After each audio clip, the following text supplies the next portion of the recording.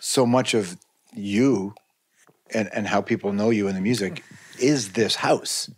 Right. So in a way, it kind of works, and I think that people want, seeing you in your home where you sat, or where you're right. Office. I get it, but there's also I had this weird experience many years ago, and I've told the story before, but I had a runaway kid, who showed up, and he's a Mormon, he's from Utah, and he had left the church, and he was really very angry at the church.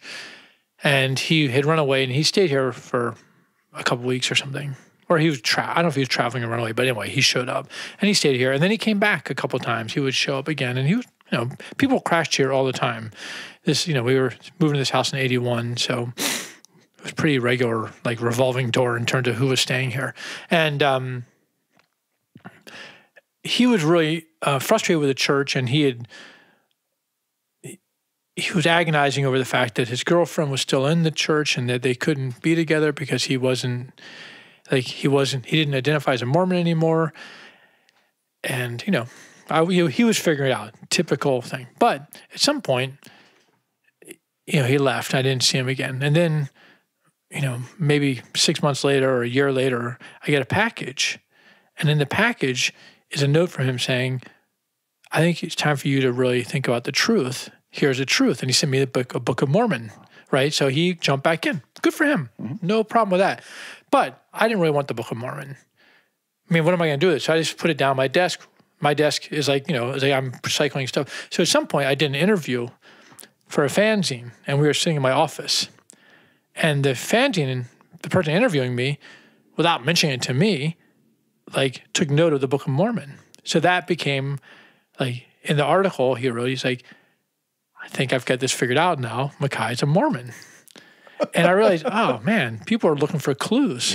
Yeah. And I'm not interested in that. I'm not interested in, it was, sometimes people just send me stuff. I just have stuff like anybody else. And it's like, I don't want that to become part of, if people are constructing a profile of me, like the FBI or something. Yeah. I don't want to feed the thing. Obviously I have no ill will towards this kid or the Mormon church for that matter. I'm not a Mormon. Yep. I was given a Book of Mormon. It does not explain why I wrote the song Straight Edge. That's right.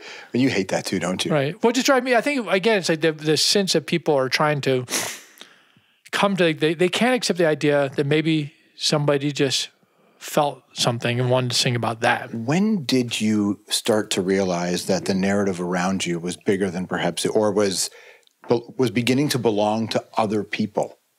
Like this Ian MacKaye, Discord, Fugazi, Minor Threat thing was somebody else's now. Oh, I say pretty early on. Discord, our first record came out in December of 1980. And we started touring. Minor Threat did try to do a tour. We tried to do a tour, didn't make it all the way. We only made it halfway. We made it to Madison, Wisconsin.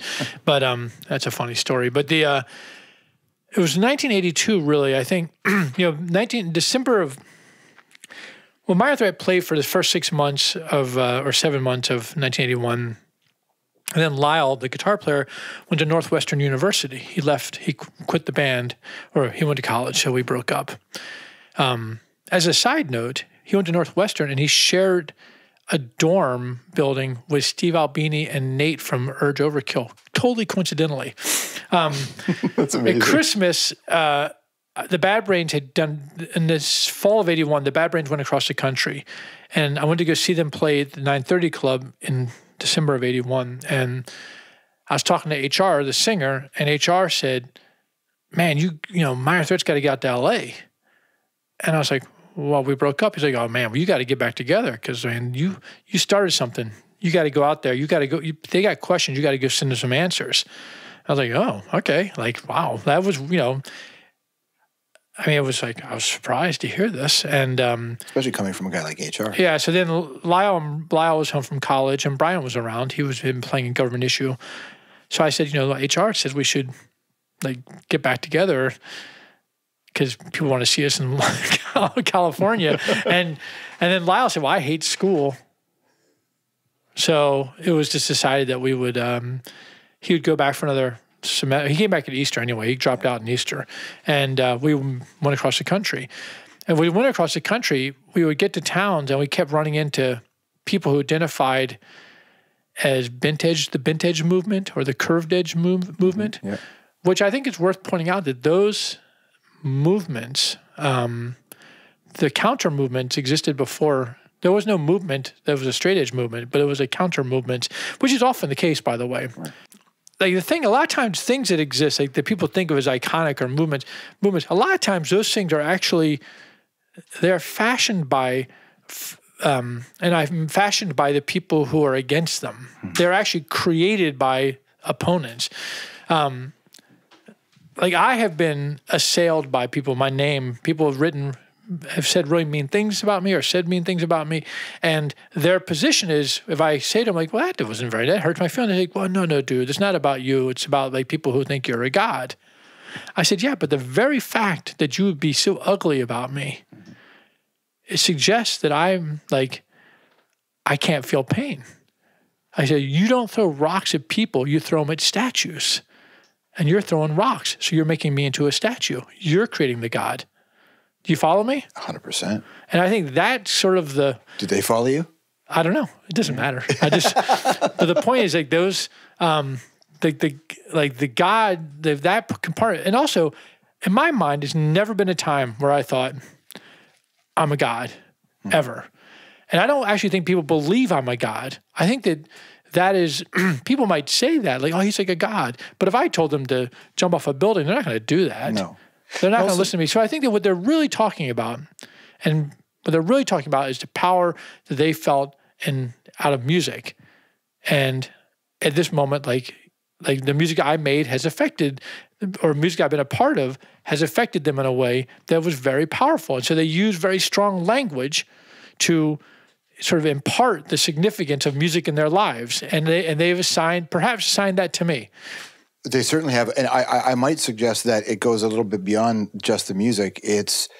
You seem to be the guy that did it right for the right reasons, held on to the ethos, didn't grow, but it wasn't just that we loved Minor Threat or we loved Fugazi. It was the community that you valued and that you encouraged made other people feel like, oh, I can be a part of this community. It wasn't just great records. It's what you represented, which I think is really interesting. I think I really believe in the idea of community through inclusion as opposed to community through exclusion. So there's different approaches to this, but my sense was I wanted to be welcomed into something, so therefore I try to welcome people. So I hope you noticed, like when you arrived, like I try to be like, welcome, like come in. You're an amazing host. Yes, right. absolutely. So, But was there a point in your life when you felt like you weren't welcome? Were you bullied as a kid? Were you kept out of places you wanted to be in? I can't say that. I mean, probably there's all of us, when you grow up, you always have a sense of like the larger world being a little bit of like, what is this? How do I fit? Who am I? That kind of thing. I think probably in my life growing up in Washington, D.C., it's a kind of an unusual city to grow up in, especially in the 70s. It was, the city was, it was going through some rough times, and it was it was a black majority city, 70%. The P-Funk was calling it Chocolate City. Chocolate City, right? Yeah. And my experience as a kid was one of like I felt a serious affinity with the city, but then again, like to a lot of the other kids who grew up here who were not white, they didn't see me as part of their city, right? So I think there's probably maybe somewhere in there was a sense of feeling a connection, but not realizing that I couldn't belong in a weird way or something. Maybe I don't think I ever felt excluded though. I didn't think it was like, but there is obviously in high school you run into that kind of situation where there are people who are, there's that kind of friend thing where you feel a little excluded, I guess. I think maybe I just think it's nice to be nice. I don't know. Maybe that's what my idea was. Like, just to be nice to be. I don't think it was like, oh, I got, as a kid, I was, spanked by a bunch of bullies. No, it wasn't like that. It is literally like, I don't want to be a bully. Do you think it's free will? Do you think it's just your brain chemistry? I guess. I don't know. I don't think about it like that. I just wake up, do the work. Yeah, but I mean, if we were to think about it, what I mean is like this idea that if it wasn't you, would it have been somebody else? If it wasn't you and your friends and making this record, would somebody have come along and created the same community that you guys? I'm sure they have other places, and they did. But here in D.C., I don't know. I mean, for me to say it's not possible would mean that what I did was not possible, right. Or the thing that we did was not possible, or the thing that. So I say, of course, like it's always happening. There's always in the new. There are always people creating something, and I don't think. I mean, while I do think that we have an unusual, circumstance here. It's purely singular. I mean, I think there must be other places. I travel around the world. I've met incredible human beings and who are doing fascinating things. Their lives are, they're a gift. It's great. So I feel that way pretty strongly about it. I just hope that like, it'd be like when you go from station to station, you like to arrive and someone to say, can I make you a cup of tea, Yeah. And my experience is when I travel, people are like, can I make you a cup of tea? So if people come to my door, I'm like, I could make you a cup of tea. Right. And it makes everybody feel like, because we can affect positive change if we feel like we're in this together. Well, we are in this together. Right. Well, people have to actually do it.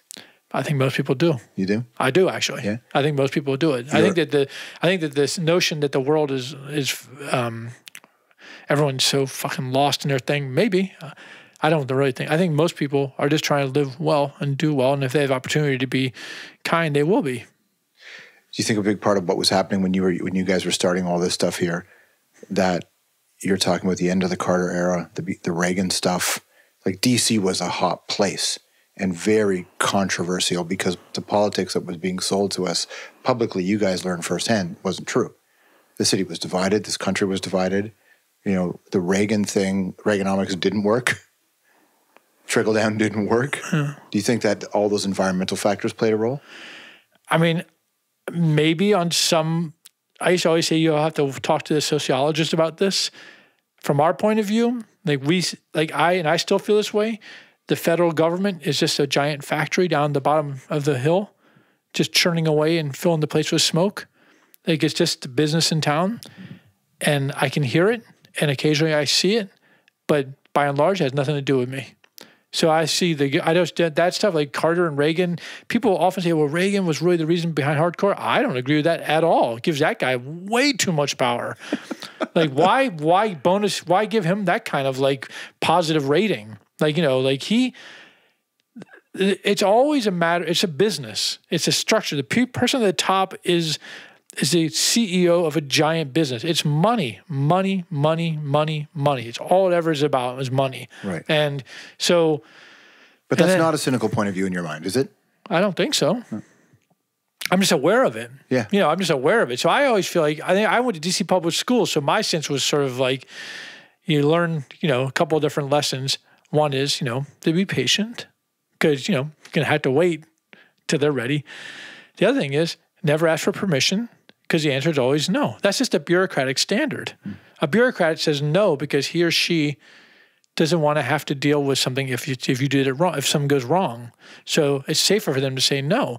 So my feeling is like, if you ask for permission, then they say no, then you're just out of luck. So we would just say, okay, well, we're not going to ask for permission to be in a band. We're not going to follow any of the rules of being in a band. We're not going to get a manager or whatever. We're going to start a label.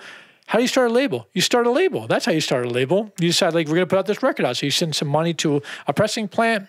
You send them a tape. Yeah. You get a box of pieces of plastic back. Yeah, and you make the records. But what's even wilder about your reality is you have this record label that this wild legacy of introducing a lot of us to so many great bands, and you didn't have contracts or not a single lawyers. Contract. Yeah, none.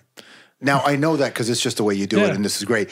If you were able to separate yourself, do you see how unique and strange that might sound to some people. Yeah, I can. But I also think what's interesting to me is that I see the inverse, which is it's so weird to me that someone wants to make something. Like imagine if you were to invite people over for dinner and then you had to make them all sign an agreement.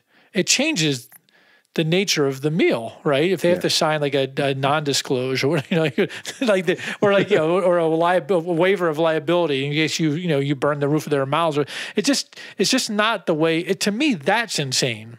But it's the same way I look at like records, like people, like for instance, people say a band tours, you tour behind a record to support a record. I think it's insane because that makes the record the apex. That's the point where it's just a commodity. It's a product. The records promote the tour because the music, the live part, that's what it should be. So to me, most of the things that are accepted as common knowledge are reversed, but they're reversed by the marketplace. But what's amazing was how far ahead of the curve you were on this, because after file sharing and everything came into the record business and people started to realize that the value of the product was gone based on their business models, suddenly everybody started to say now, oh, this is just a calling card for my tour. Right. And that's what had to happen. I would be ahead of the curve if I was having a race, but I'm not having a race. Right. And you've never been that. No. They can do what they want. I just want to be on. I feel like I've never been interested in trying to stop the record industry. They can do what they want. I just think we should be allowed to do things differently too. Right. To create our own way. There's an interstate, right? The interstate is quick and it'll get you to New York fast. Like you'll drive back to New York today, right? That is definitely the fastest way to get to New York. Yeah. It's fast, it's straight, it has predictable rest areas with predictable food items and stuff. And it costs you a little bit of money, but boom. Yeah. There are other ways to get there. Small roads that are winding and they take quite a bit longer, but you see more interesting things. Yeah. And you have more of an opportunity to have a conversation. You might run a richer experience. It's a different experience, It doesn't mean, and I drive on the interstate, so I'm not saying don't ever do it, but I do think it's weird when it comes to music or art or expression for me. It just the marketing aspect of it just kills it for me. I'm just not not interested in it. But you were never about the pursuit of wealth. That was never your thing, or this label's thing. No, why would I be? Why it just seems so boring. Right. But it becomes the thing that everybody thought about. And I think maybe it's because of, especially in the 70s, the really big bands, and they saw the lavish life, notwithstanding what the Beatles were doing in the 60s, but people saw trappings. And most people, in our culture, have been raised and conditioned to think that you need money for stability or whatever, and that money buys you something. But it just never seems to be a part of this Discord thing. I mean, we do need to have money to buy food. I mean, that's the agreed upon. Like that's the game. The premise we have in society. Like that's like we aren't like growing food and trading it for wood. Yeah. We are actually we've put in a intermediary currency. Literally a currency. Like we do one thing and we trade these pieces of paper or whatever, plastic, whatever it is we're trading now. Whatever this thing is. But that's like the way we've structured society. And I don't have a problem with that. Mm-hmm. I think the issue I run into is that this idea that we should, like everything, we should be making as much money as possible. And I feel like that the ills of the world largely can be laid at the feet of greed. Like it seems to me clear, like that, the issues, almost every issue, I mean, there's obviously like there's religious issues that seem to have a lot of problems, but they cause a lot of problems. But even, I suspect that even those issues, the faith issues, there's a money component to that. Like, the control of the oil fields or whatever, that sort of stuff. So I think that I guess I feel like it seems so clear to me that there's, the greed has done such terrible things to the world. And I can't fix that, but I don't have to participate in it. I think that it's possible to be like a reasonable person and be wealthy. Yeah. But to be rich, you have to be an asshole. And what I mean by that is if this moment, like the four of us are standing here, or in the case of, or not that these two people are over here, but if the two of us are here, and a $100 bill suddenly appeared and dropped on the table, equidistant between you and I, like I could grab and say, well, that's mine. Yeah. Because that's how you get rich. You take money that could be anybody's and you take it for yourself. Right. And for what reason? It landed right between us. To be, you could be reasonable and wealthy, but to be rich, you got to be an asshole. You got to, and if you're not, you hire the people who are assholes. So that's what I wonder, is that human nature? Is that conditioning? Is that like, why are we like that?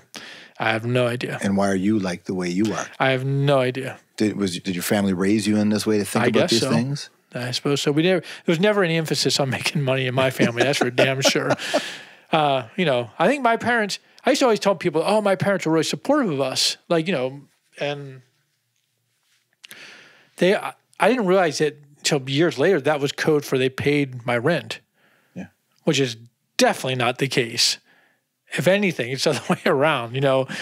When I say supportive, it's my parents said to me, you should do what you think is right for you. And if music what you want to do it. But just make sure it's right for you. Do the right thing. And I'm assuming you're like that as a father. I think so. But I think I am. But I have a 10-year-old, so those questions haven't exactly come up. But of course, as far as I'm concerned, the most important thing about raising a kid is to give that kid the tools to figure it out. Because I'm not them, and I won't be, I'm not good. Their lives is their lives.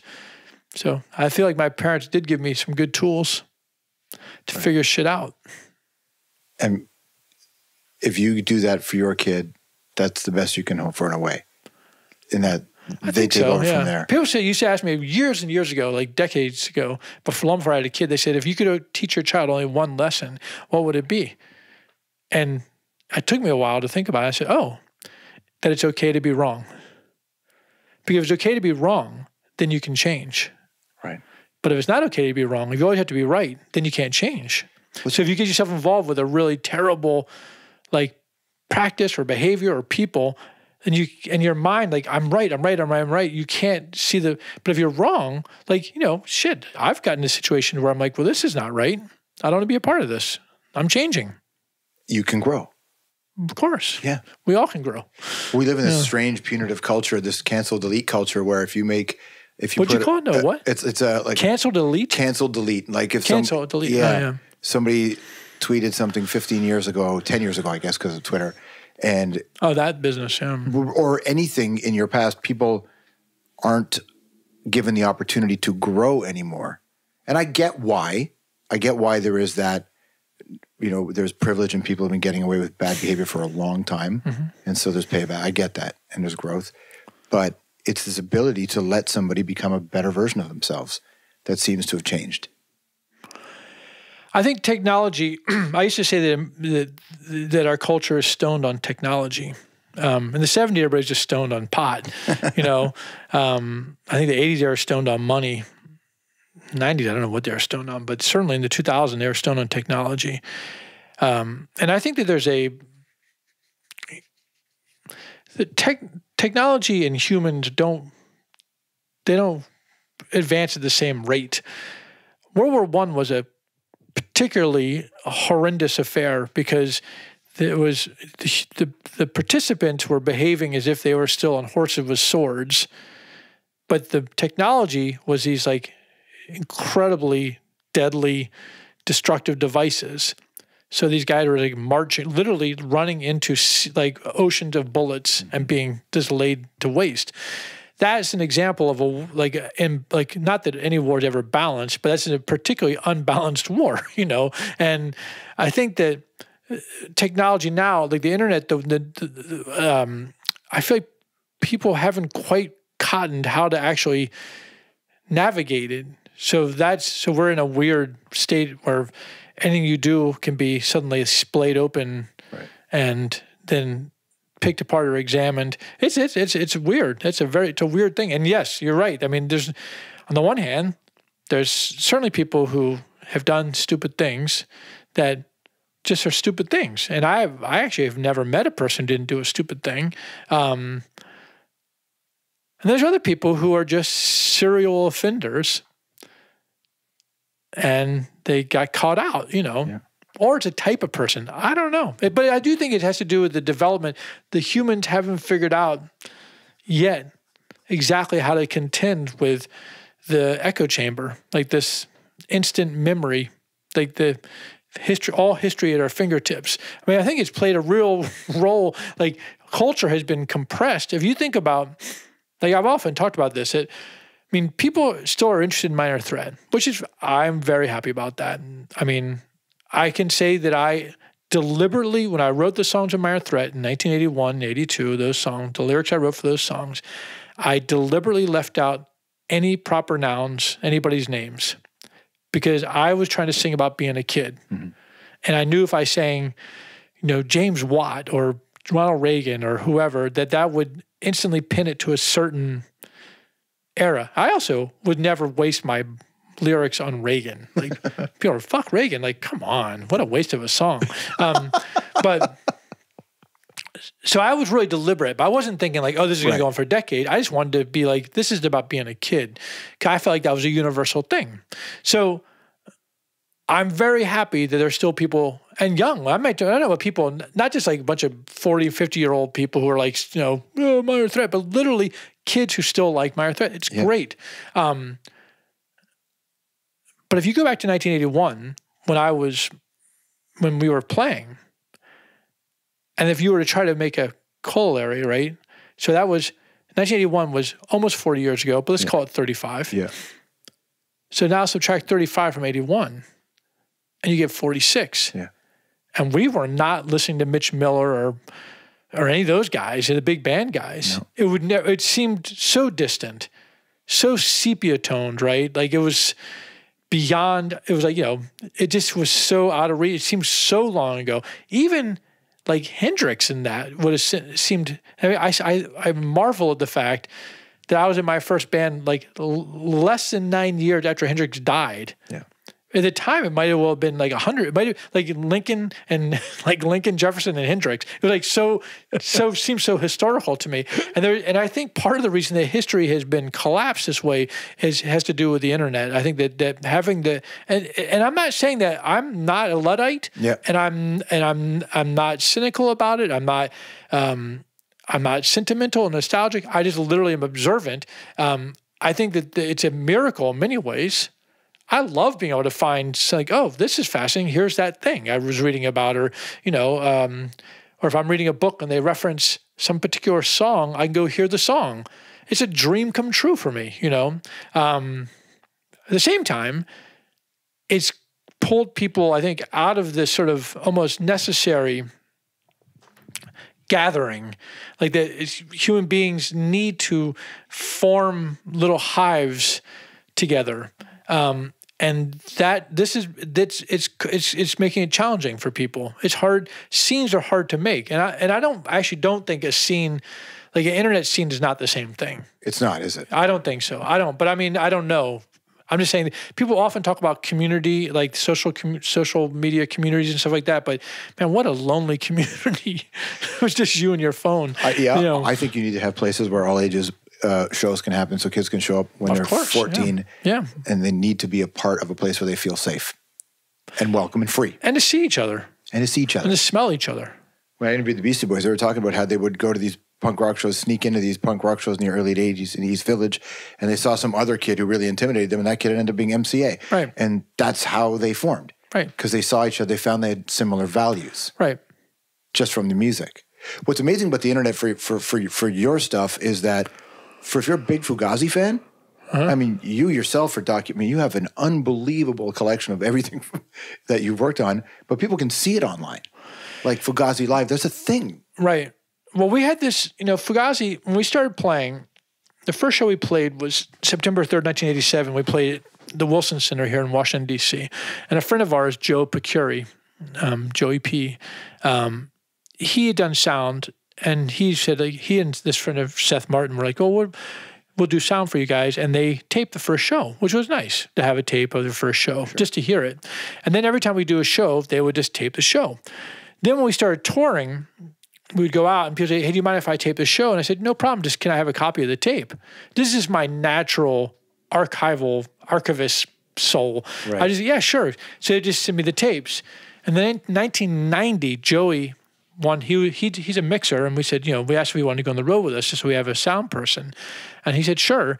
And then he said, will you buy me a brick of tapes to record the shows? I'm like, sure. So we bought him a giant thing of Maxell, XL, Gold, whatever, those, tapes. And he just, every night we'd play and he would record the shows.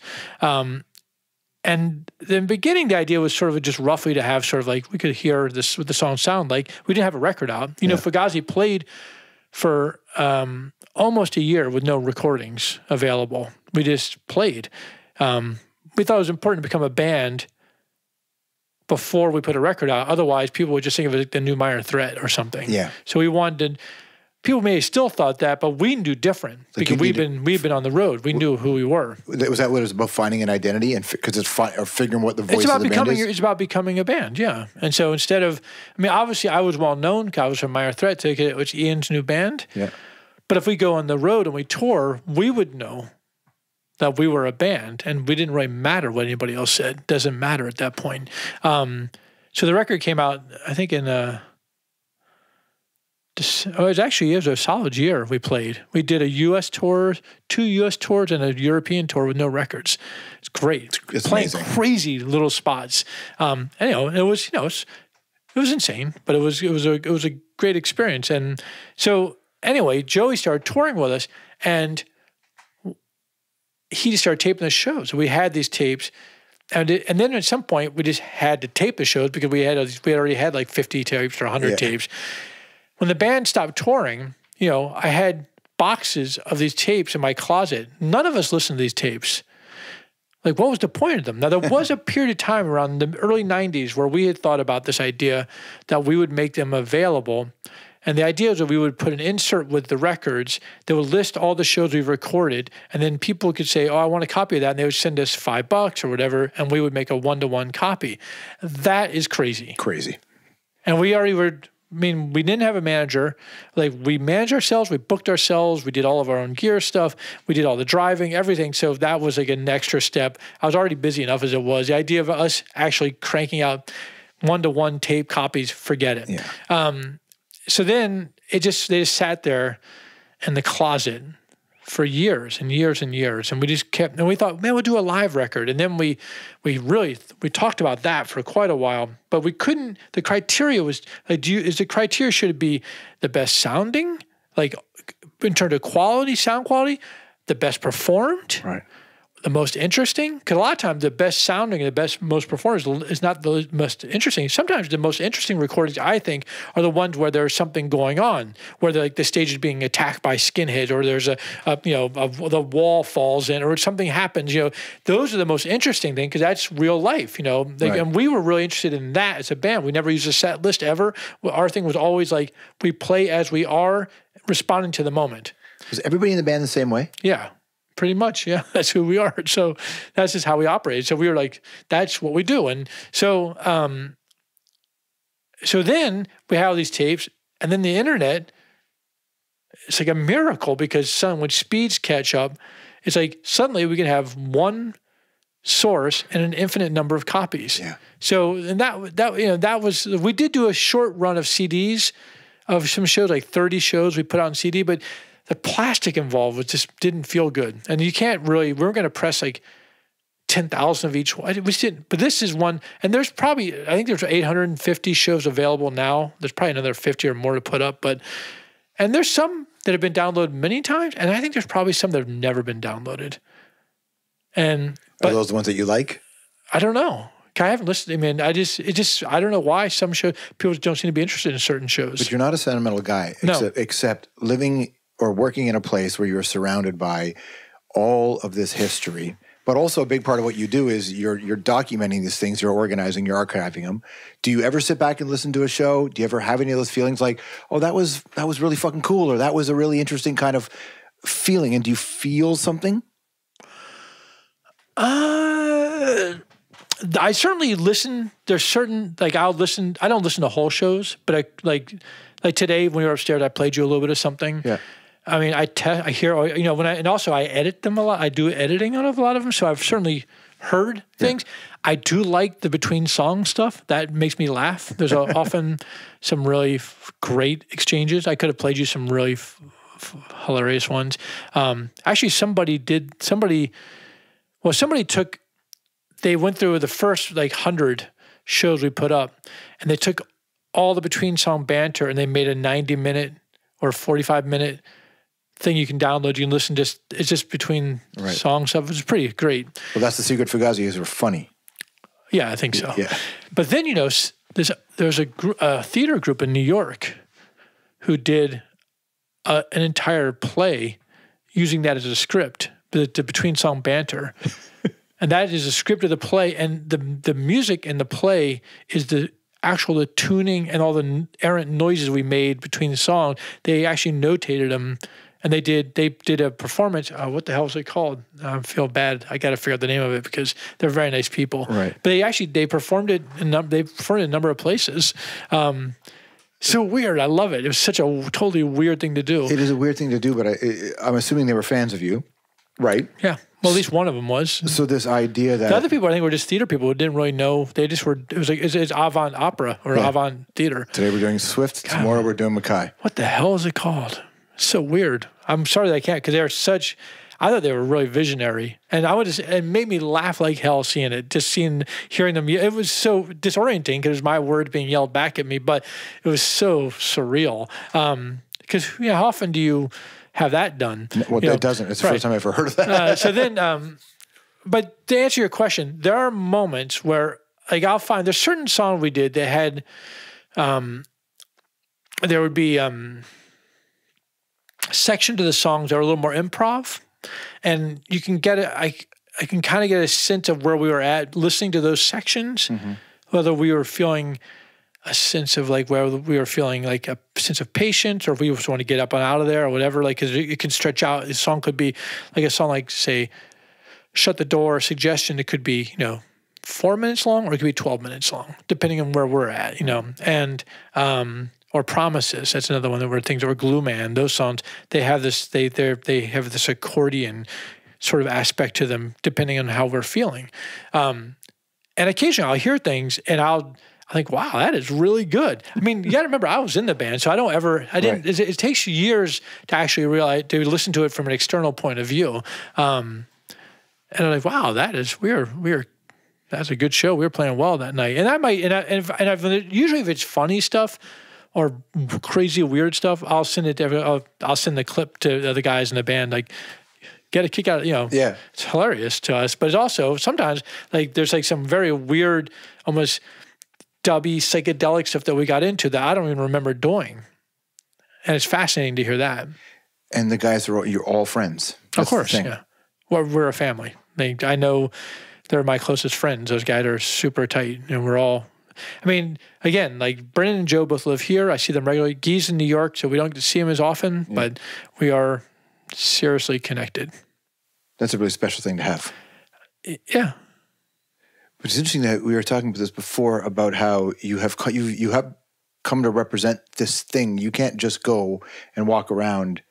You're saying it with the skateboarding even, right? It's like, oh, fuck, there's Ian MacKaye. You're constantly Ian MacKaye from pick a band, pick a label. Right. But I don't get the sense you're always comfortable with that. I mean, I'm comfortable with it, but it's like, I mean, I am what I am, but I think, like, for instance, like, one thing that's a challenge for me is going to small shows. Yeah. And it's twofold. I mean, if I go to a small show, it can be hurtful if I leave. So, oh my God, Ian MacKaye hates our band. Right. Yeah. And this happens. And I just don't go to small shows usually because it's too notable. My absence is notable if I leave. And I have to leave sometimes first off, I get up at 5:30 in the morning usually.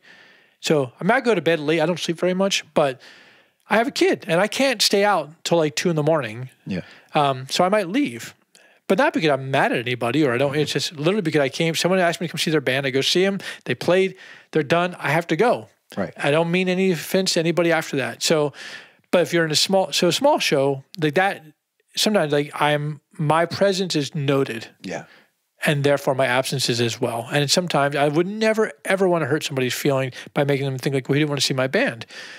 The other thing is that sometimes at small shows, people are like, it affects them. Like they get nervous or something. And I kind of screw up the party.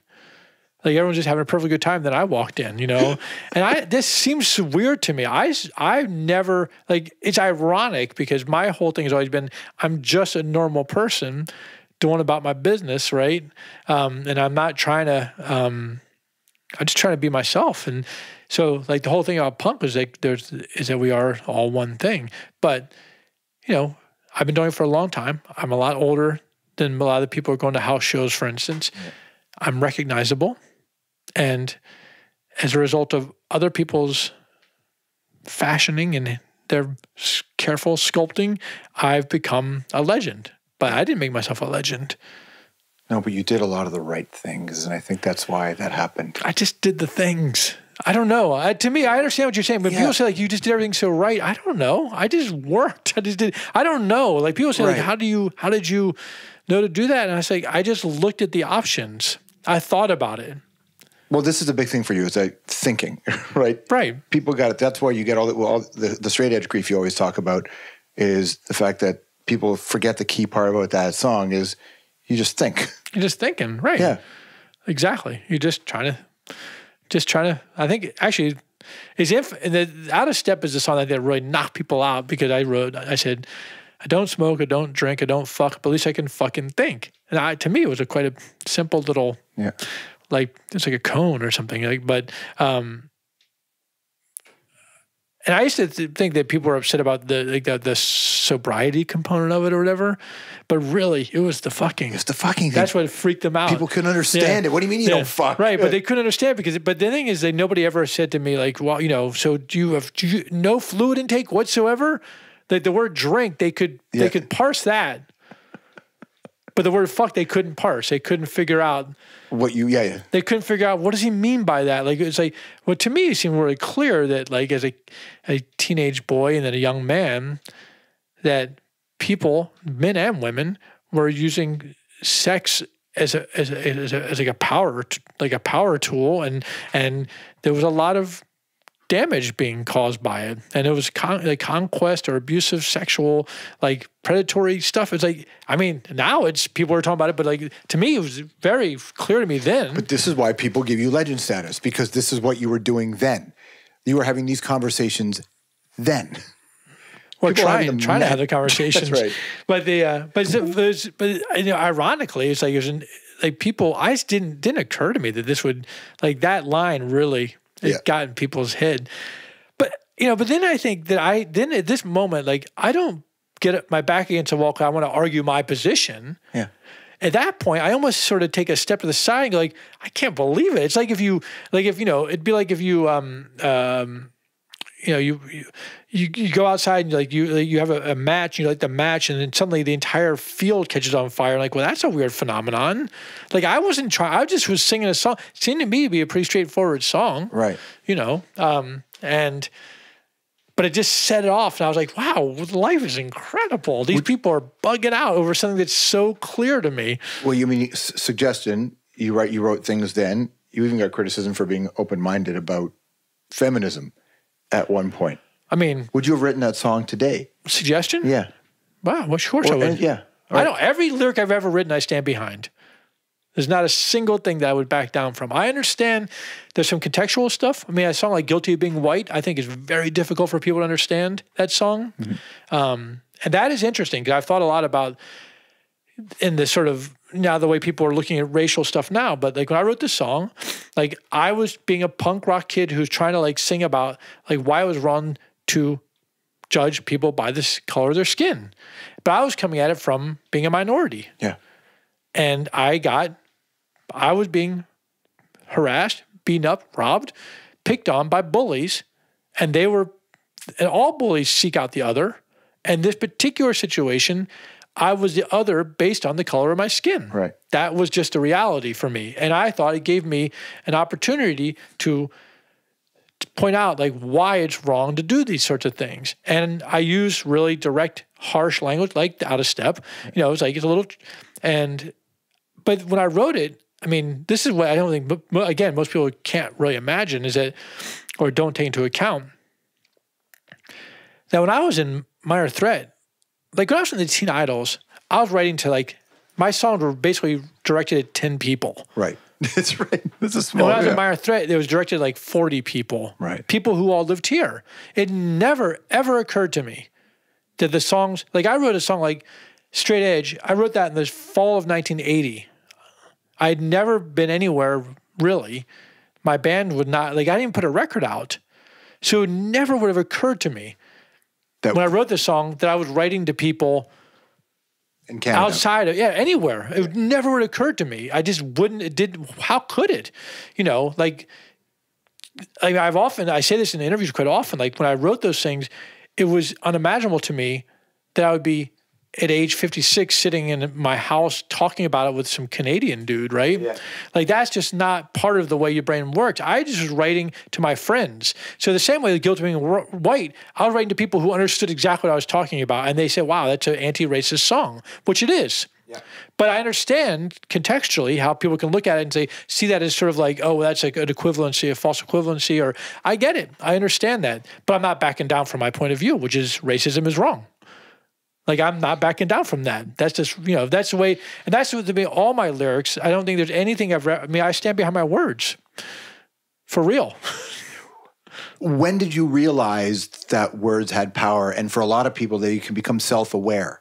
Your songs. So at some point, well, you know, Minor Threat was actually a really interesting, because Minor Threat was the first, here's the thing about Minor Threat. We broke up in 1983. I mean, that's crazy to me that that's that long ago. Right. And when we broke up, we had our best-selling record, which was Out of Step. We had pressed, the first pressing was 3,500 copies, which sold out immediately. And then while we were pressing up the second batch, which was 5,000, that's when we broke up. So at best, our best-selling record sold 8,500 copies. I don't think we'd even sold all those 5,000 yet. So that gives you some, like now that band, it's hard to, if you take all the different formats, because we've released in different formats, but if you were to take like the first single and then add in each of the different formats of it, not counting the digital or the streaming or any of that component whatsoever, we've sold almost 1 million records, that's, you know, approximately 995,000 records since we broke up, right? So you can see that the spread, that language, I didn't know. Yeah. But as I saw the Straight Edge thing, especially with Straight Edge, and the other song, the way people respond to that, and then this kind of the people who are so opposed to it, and then the people who are pro, and then like the people who developed movements out of it and took it to like a more militant thing. And I was like, wow, this is really interesting. Like when I got into punk, like the way I wrote was to be, I thought, write as directly as possible. That way you can't be misunderstood. That was or misinterpreted. That was my concept. Be direct. Boom. And that way it leaves no room for misinterpretation. However, by the time I was in Fugazi, I realized, I think I was wrong. Because the reality is that if you make something that's a finished idea, it's like a tool. And anyone can just use it for their whatever purposes they want to use it for, right? Yeah. So if it's a finished, I used to say like finished ideas, they're like uniforms. Then anyone can wear it. Yeah. So I thought, for now on, instead of making uniforms, make like high quality fabric, so people have something to work with, right? That's a big change, right? So that was a response. That was like that was something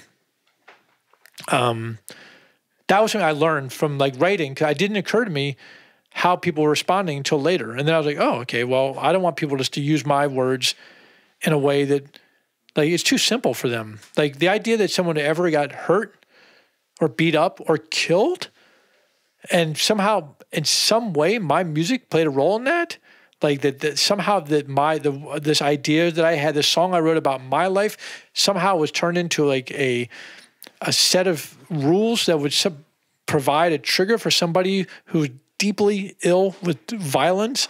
Like if I gave them some rationale, that's never what I wanted to do ever. So change that. We're trying to figure out if it was Bernie Sanders who said people got to listen to more Fugazi. Like there are people saying, like, we were trying to find the quote, but we couldn't find it. There was rumors floating around. But Bernie Sanders, I know that when he was the mayor of Burlington, I think his wife or the woman he was living, I don't know who exactly, but she started this venue called 242 Main. That he was involved with this venue that was like it was all ages punk venue in Burlington, and Fugazi played there. Yeah, it was cool. They go, oh yeah, that guy who's the mayor of Burlington. That's right. That was funny. Yeah, possible presidential candidate. I've never heard that. But that's funny. Do you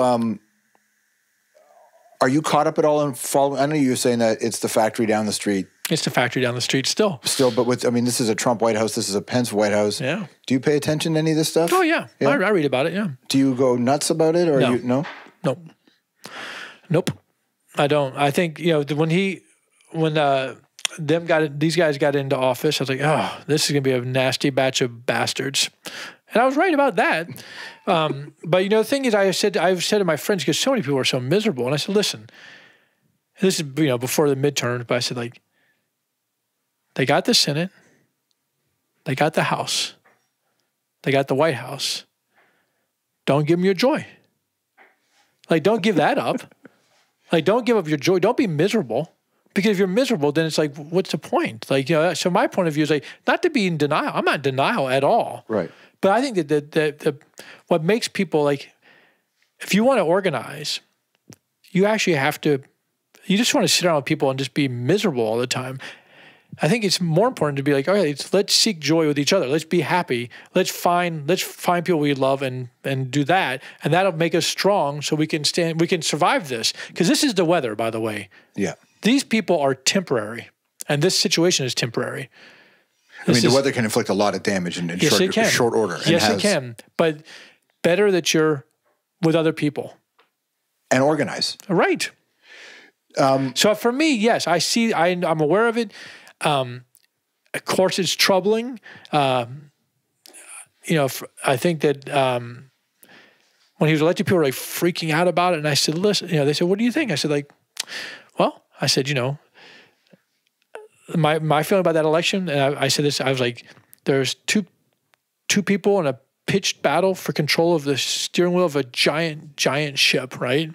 Huge. This country is huge, and the government is massive, right? So these two people are fighting over control of the ship. One of them would vaguely steer it in the direction you wanted to go in. The other one would steer it in a direction you don't want to go in. The one who didn't want to win got the hold of the wheel, right? But the thing is that whichever way it gets steered, the truth is the current can't be stopped. The ship is going down, and it's always progress. It's going to be it's a bummer. It's going to slow things down. Things are going to get wrecked up, but they have been wrecked up.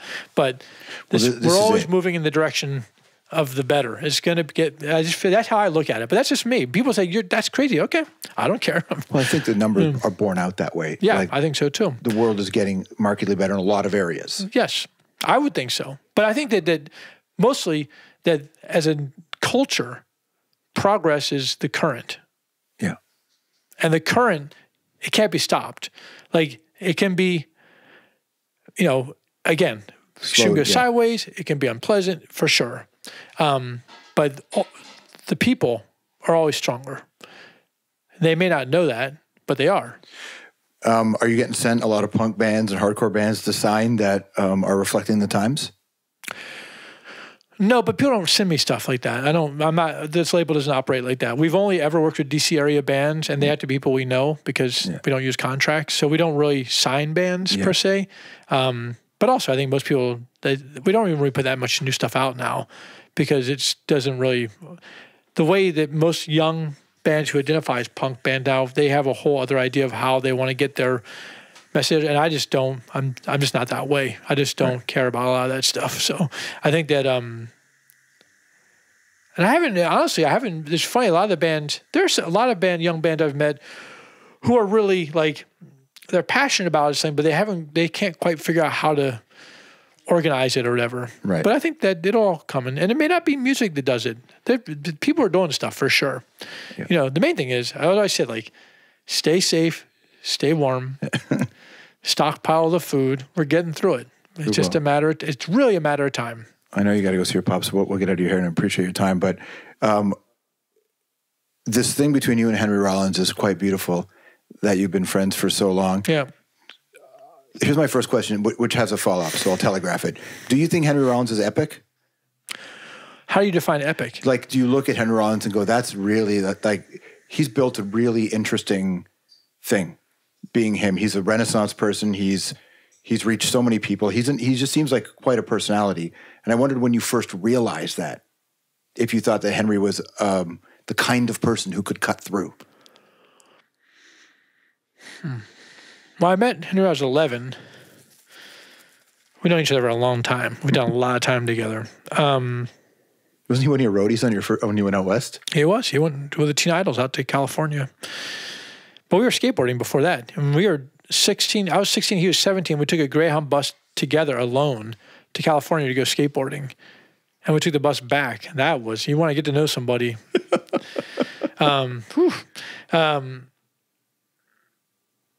It's hard to answer your question. Rollins has been through a lot of different, like, manifestations. Like, you know, he was like, you know, the skateboarder, and then he was like the roadie, and then he was an SOA. Mm-hmm. You know, and then he was, you know, Henry was working at the ice cream shop, and then he was in Black Flag, which that was pretty crazy. That was really weird because he called me up and he said, I remember it was May or something of '81, and at that time, like, we were aware that Dez wanted to play guitar. We knew the Black Flag people. Yeah. And flip side, Keith was gone.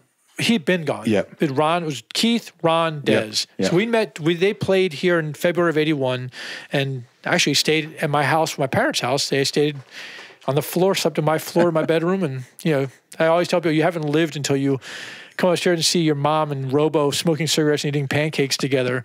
The best. So we knew those guys, and we were calling, talking on the phone all the time. And flip side, we had heard that Dez didn't want to sing anymore. Yeah. And so Flipside magazine, which was, I think, the Bible for us in many ways, they were reporting about who's going to be the new singer for Black Flag, and they were pitching all these different names, like, oh, maybe so and so, maybe such and such. And then I get this call from Henry. He says, "Do you hear who the new singer for Black Flag is?" I'm like, "No, who is it? Who is it?" He said, "You know, I couldn't figure who it was going to be." And he goes, "Me."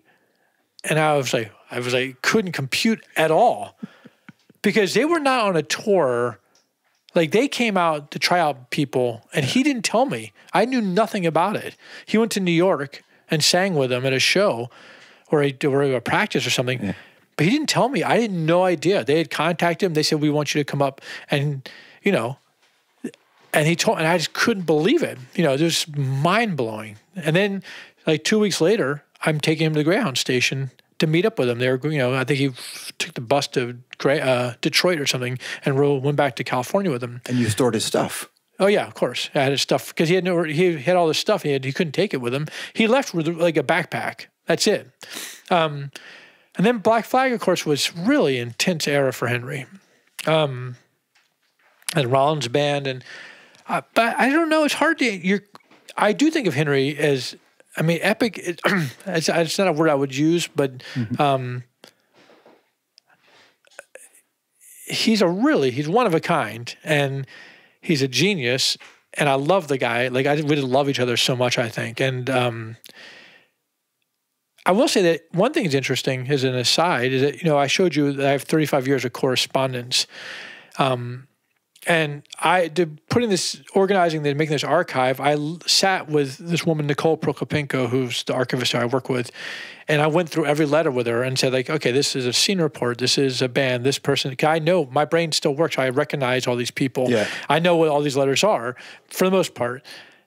She said something really interesting to me. She said that she has processed many collections of correspondence. This was the first time she'd ever done one with somebody who was alive. And it was fascinating because usually they would just look at a letter and go like, okay, well, who's this person? We have no idea. Let's figure out who this person. But I can say, oh yeah, that person used to live at this house down the street. Blah, blah, blah. You know, I can. Yeah. I can basically name, like my brain is still there, which is part of the reason I'm doing this now, because it's still there. But the reason I brought this up is that as I was going through a lot of the letters from people talking about their interest in what we were doing, they were saying, we heard about you from Henry, because Black Flag, they were out like Johnny Appleseed. They were working.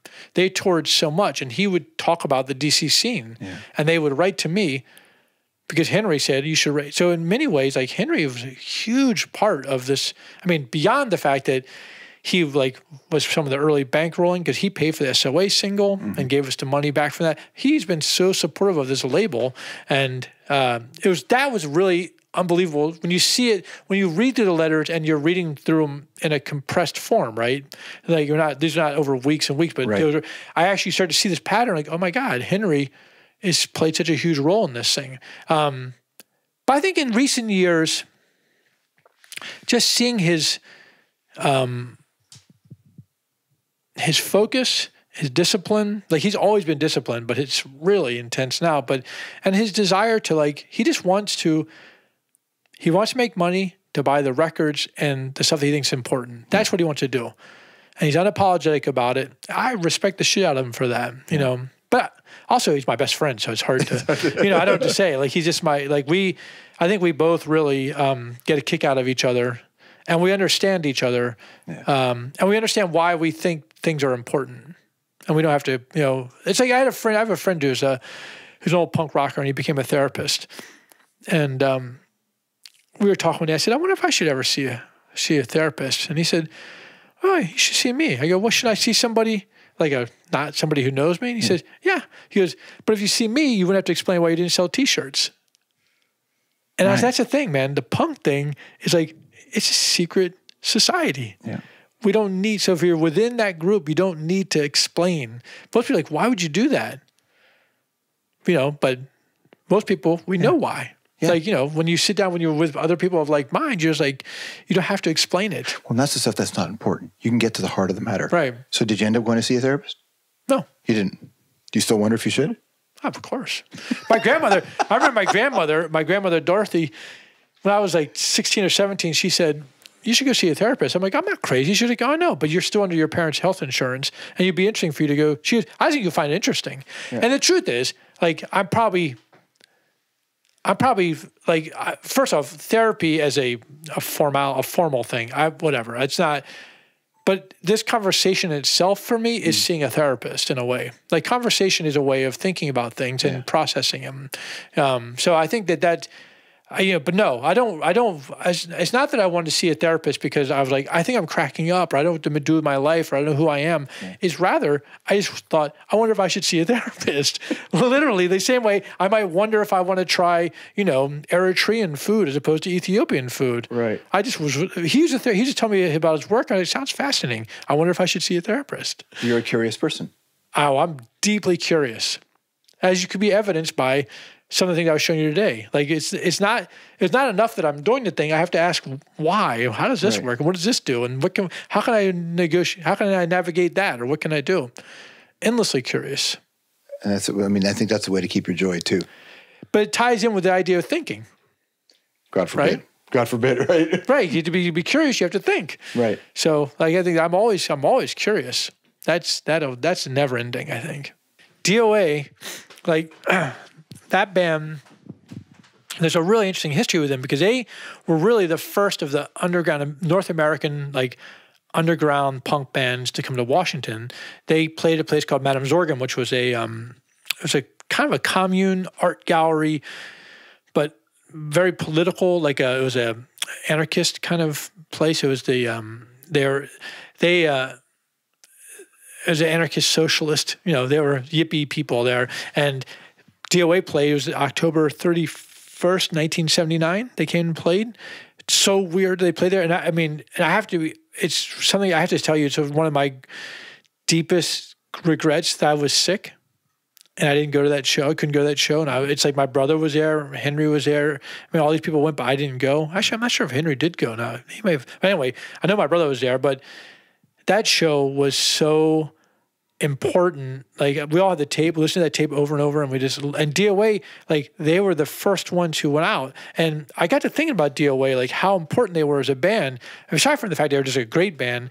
But that they did this weird tour around North America, and they played these really weirdly political places. Like, and this is like the, again, like very yippie, and revolutionary. Was it Revolutionary Communist Party, RCP? And I think that the guys who they worked with, there's a couple of guys who they worked with, or who were booking them and managing. I think they came out of that tradition. They were part of that late 60s, early 70s radical culture, and they had contacts in these other cities, right? So they were, like, they had these shows in New York and Washington, and they did this crazy tour. They pulled it off in 79. Then they go back to Vancouver, and Black Flag makes their way up to Vancouver because they met DOA. And so they make their way up, and they play with the Rude Buddha, whatever the venue is. There's some venue in Vancouver. Was it the Smiling Buddha? Was it? Smiling Buddha Cabaret? Smiling Buddha? Was it the cabaret at the time? Smiling Buddha Cabaret? No, because I remember 5440 did a whole thing with the Smiling Buddha Cabaret. Yeah, oh, yeah. Well, something. Anyway, it was they went up to go play in Vancouver. I think DOA was sort of like, they came up, and Dukowski, Black Flag bass player, and sort of their genius behind their early booking, their business stuff, he sat down and said, "Give me all your numbers," and just copied all the numbers they had. Right. And then he started, that was the blueprint for the way he started to book. And then Black Flag started going out and just filling. They just played and played and played. They would just do, and Black Flag would go out and do, like, they do a tour across the country, and they come back and they just go right back in the van and do another tour hitting every other city. Yeah.